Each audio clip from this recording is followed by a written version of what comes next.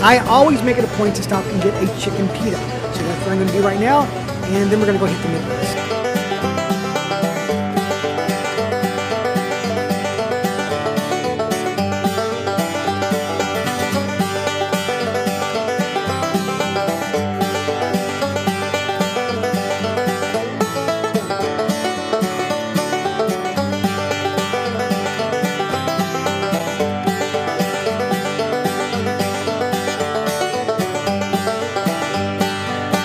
When you come out to the Kentucky State Fair, make it a point to stop by the Ugly Lamb Contest. This is where people actually bring their lambs, some that are actually made, and some are just flat out ugly.